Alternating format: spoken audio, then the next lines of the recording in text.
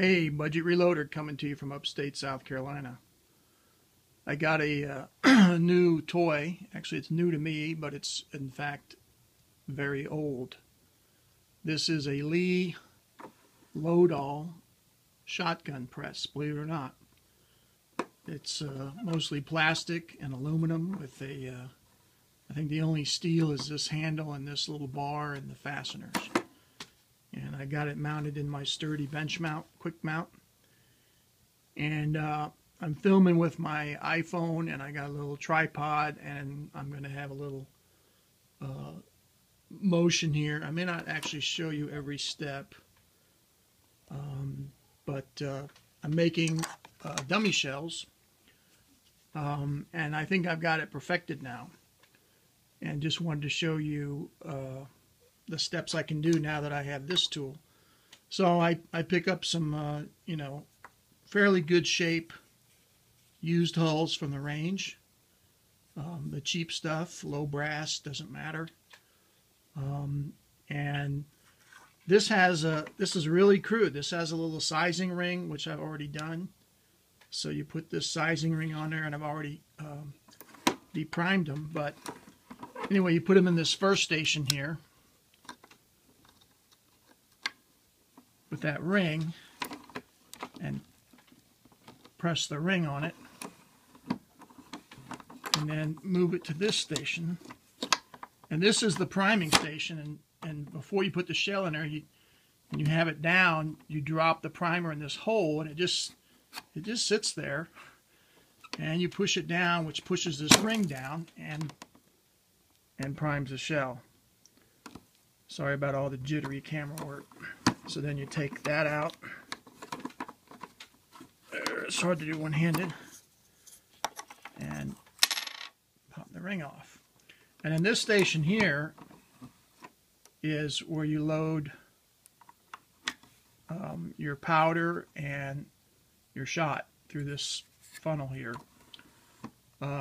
So you put your powder in, and then you could stick your wad in here, and it guides the wad in the shell, and then you put your shot on top, and then you move it out of this station over here, and you line up one of the previous creases with this little kind of index line you probably can't see, and it puts a nice little pre-crimp to it, and then you move it around to the back station. See if I can do that. Alright. This isn't working. Okay. And then that pushes the crimp down, and voila, you get, something that looks like that. So nice factory crimp. You got a nice shoulder here for chambering. And I put a little spot of hot glue there, but I'm actually not sure I need it. And you got to get the paper and the BB amount just right to get that nice crimp. And then I put a little hot glue in the back and trim that for the little cushion for the primer.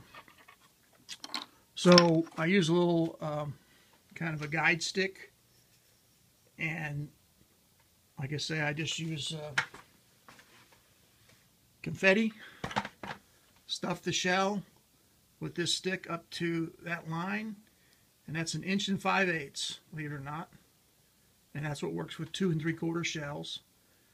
And then I fill the BBs up just to about this line right here where the folds occur, because this will actually compress and push it down and kind of form that nice recessed crimp that gives you a nice round edge there that'll chamber properly in your shotgun.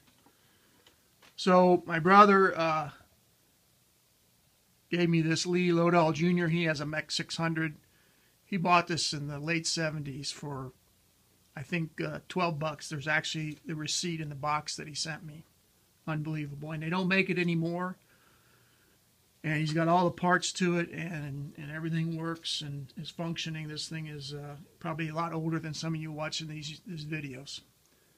So that's my my latest tip and toy in dummy shotgun shell loading. Thanks. Please subscribe and like.